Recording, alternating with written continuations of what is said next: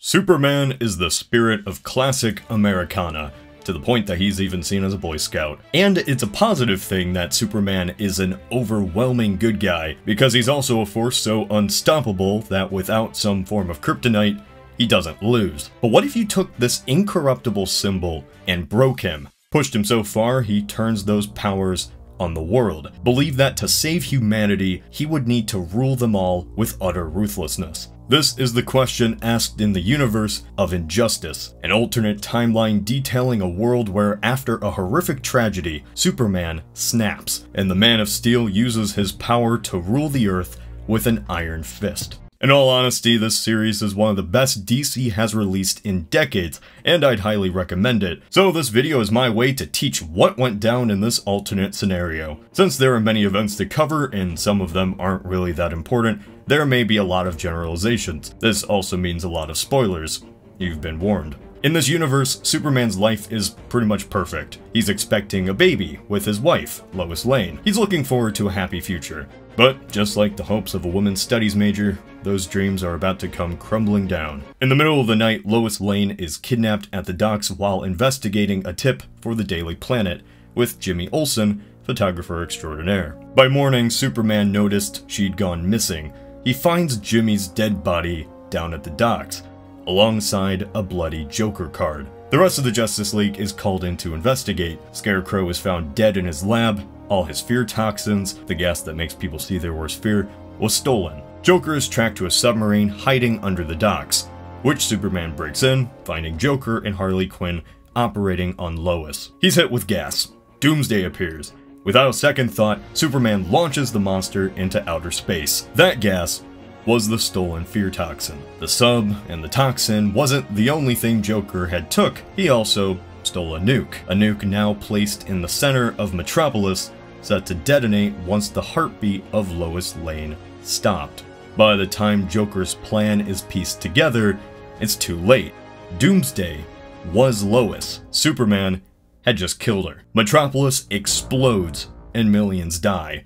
In the span of 2 minutes, Superman killed everything, tying him to a normal human life. And he snaps. In his rage, he promptly flies over and kills Joker. So, you think, is Superman just evil now? Driven to insanity? Well, not exactly. Superman is broken, but still thinks he can do good. He feels overwhelming guilt for, well, that, and goes into isolation. In there, his mind begins to warp.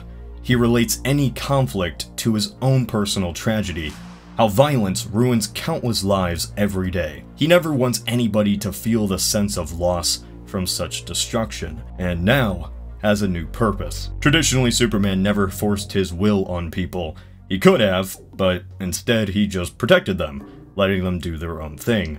Except for in Superman 4, The Quest for Peace, we don't talk about that, no. Now, he doesn't care about anything else but this goal. Nobody else is strong enough to do anything. In minutes, he topples a dictator, bringing a bloody civil war to an immediate end. He announces to the world, "Stop your fighting, or I will make you." This means everybody, even the United States, fall in the line. The rest of the Justice League is shocked, but most actually side with him. He saved the world many times.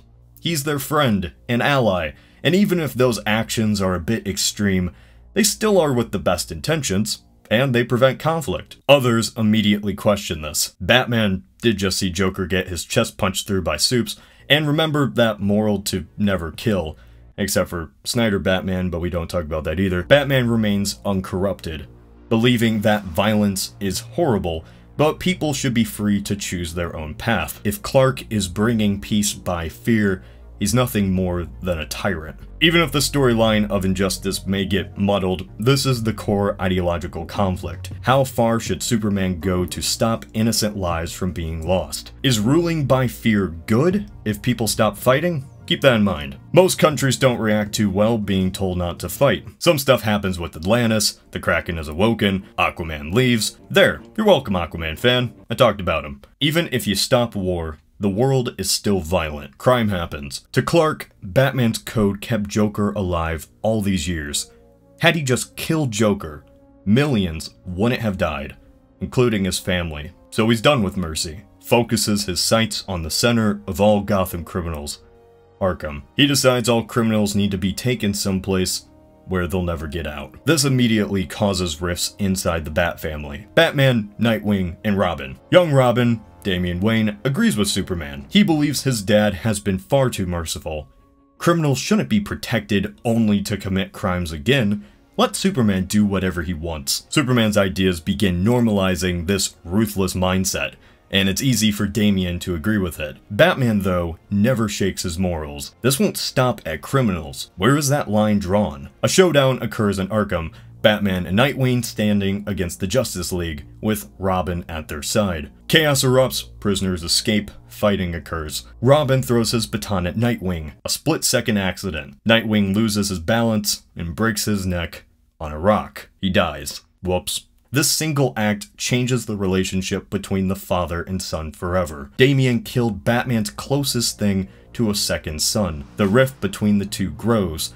Robin living with the guilt of killing Dick Grayson, and Batman pushing him away, sending Robin on the path of being a Superman loyalist. Superman's change alienated former friends. Batman forms an underground resistance, another Justice League, who stands against Superman. Green Arrow, Huntress, Martian Manhunter, Captain Atom, Harley Quinn, you get the point. Meanwhile, in the actual Justice League, Lex Luthor develops a pill allowing Superman's followers to have his powers. Wait, Lex Luthor? Oh yeah, in this timeline, Lex was never enemies with Superman. They're lifelong friends.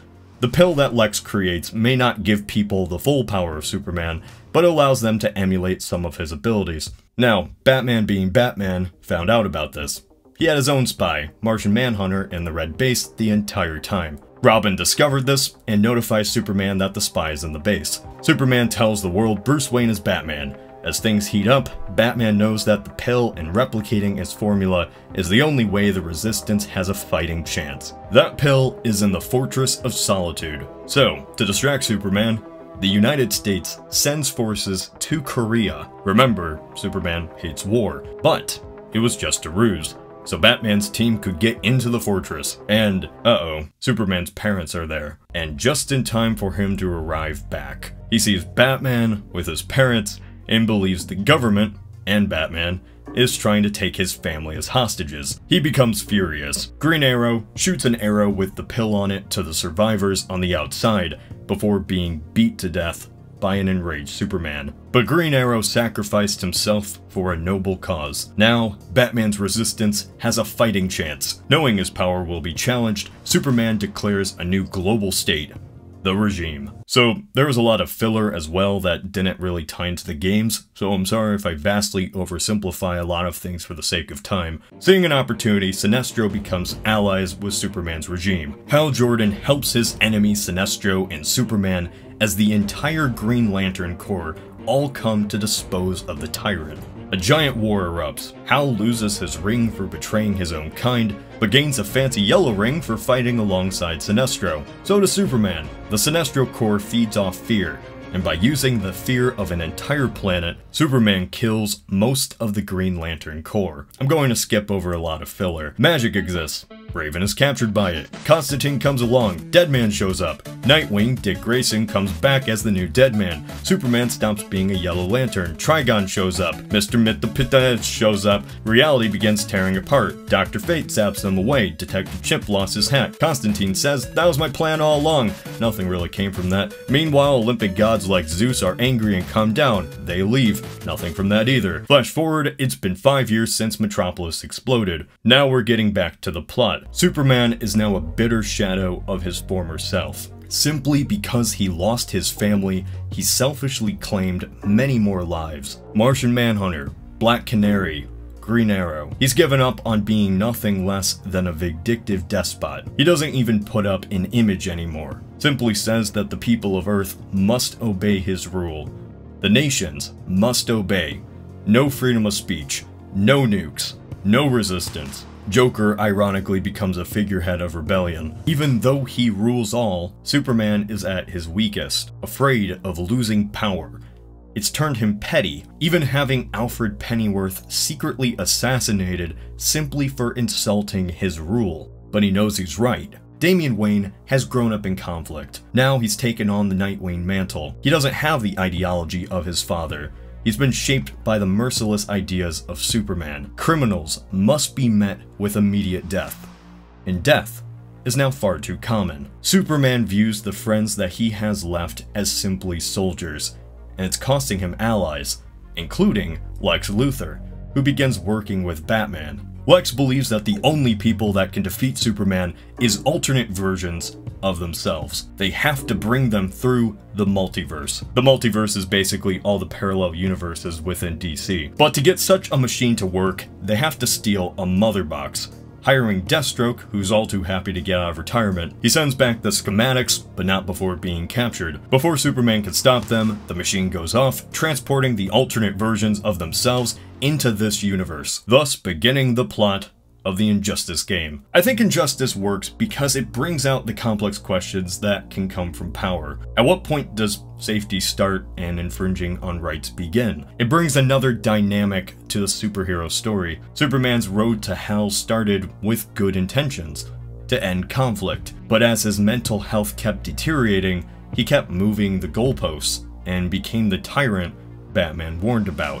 Superman may be depicted as a god at times, but he's still simply a man. Even if he physically cannot be hurt, his mind was always vulnerable. Joker saw this, and as he said, it was far too easy. As a DC fan and a fan of alternate history, I couldn't help but do a video about this. It's a simple overview for people who haven't searched it out. And speaking of Superman, even though he's beating Oliver Queen to death, he's still clean shaven, so what's your excuse?